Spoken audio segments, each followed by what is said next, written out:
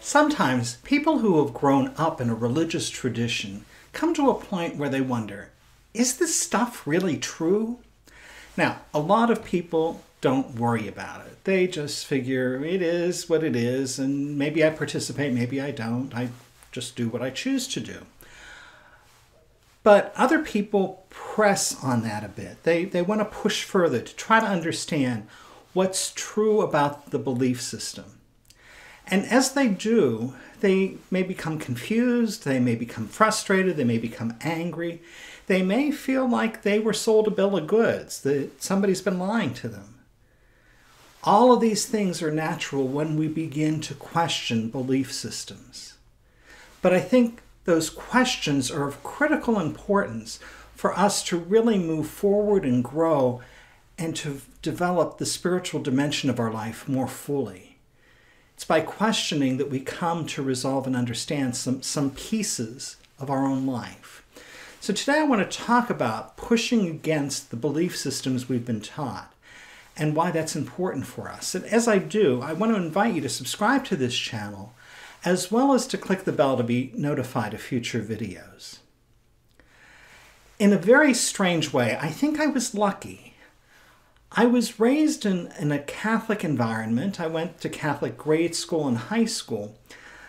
But when I went through the system, or at least because of the teachers I had, I eventually was taught to question. Now, not whenever I was really little, but whenever I was, reaching high school. And I was told that, things of science and math, those are facts. Those are things they are what they are. But religion, well, there's some interpretation here that maybe Adam and Eve really didn't exist, and maybe Noah didn't build an ark, and maybe there are other pieces of this and that are just a story to convey something. And I learned more of that sense whenever I got to college and began to take courses, academic courses on the Bible, and began to realize that there are lots of different ways to read any part of the Bible, that there are different tools to use. And one of the important tools is called demythologizing. It's looking past the most obvious statements to dig in deeper, to see the truth that's underneath. And that truth may not be about the facts of the story, but may be about something that the writers of the Bible are trying to convey about their experience. And that was tremendously helpful for me. There's another way in which people ask questions, another technique that's used that's an academic technique. It's called deconstruction. And deconstruction is used in a lot of different disciplines, in history and in anthropology, as well as when dealing with beliefs, and in particular with religion, you can look at belief systems and rituals and other things that people hold on to. And what deconstruction is doing is trying to take things apart, to look and understand what's underneath, to see what the constituent parts are. And what happens, particularly in religion, is you start beginning to see different contradictions or things that don't fit together, or assumptions that underlie these pieces that we have today in religious practice that we just don't agree with anymore. And part of that has to do with religion evolving over thousands of years, so different things get added in and it doesn't all fit together. But others of it are just faulty assumptions underneath about the way the world is and the way people are. And so when people engage in this process of deconstruction, they often wonder, is there anything real here? Is it all made up? And again, there can be a lot of emotions with that. And I think in that process, while it can be academically or intellectually enlightening, it can lead people to a lot of frustration. Now, I think that there are some outcomes that are really important to talk about. I think it's important for people to demythologize and deconstruct, because it's only when we do that, only when we ask questions, that we grow and get more insight and move further for me, in my case, and there are other people like me, the process of raising these questions led me to look beyond the apparent things that I was taught, to see something deeper, to find that there was a truth that's a metaphoric truth about life, and that there are pieces in the Christian tradition that I want to hold on to. There are pieces in the Christian tradition that I don't want to hold on to.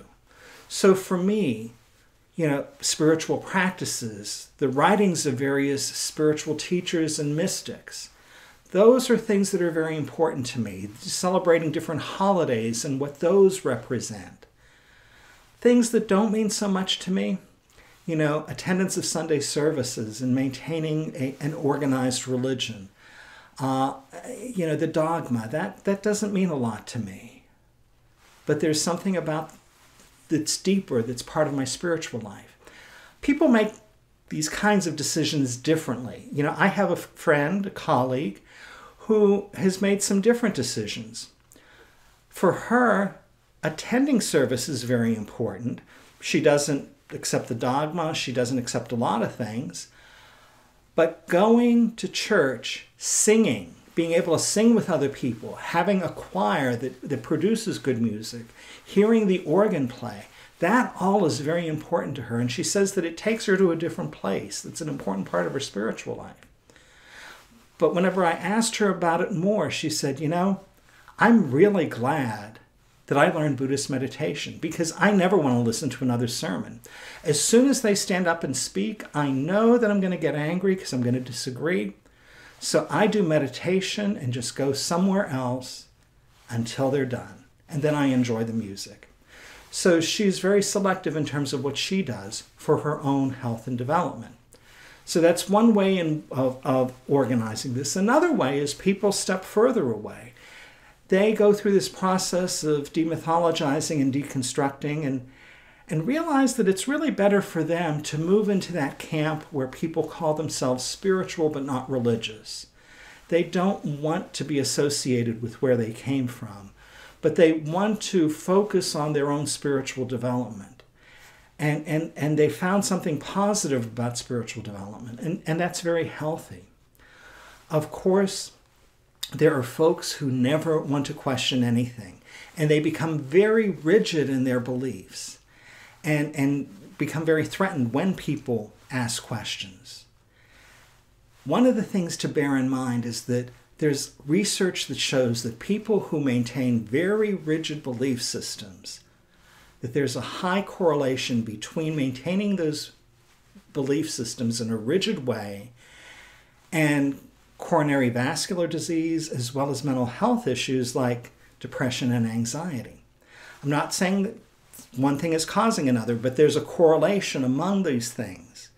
So that there are some indicators that those very rigorous beliefs that people cling to and are very judgmental about, it's really not healthy for them.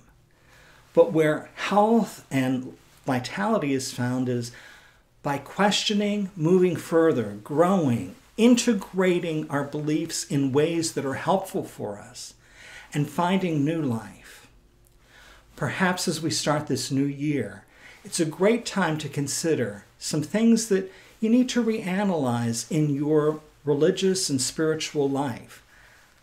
Are things working for you the way they should be? Are there ways that you can integrate them further? By questioning and looking at them more deeply, it may take you a step further in your own spiritual growth and development. Be sure to subscribe to this channel, like the video, click the bell for notifications, leave me some comments, share the video. You know all this YouTube stuff. But most of all, know that your spiritual growth and development is important. Reach out if you're interested in spiritual direction, and be sure to have a very good day.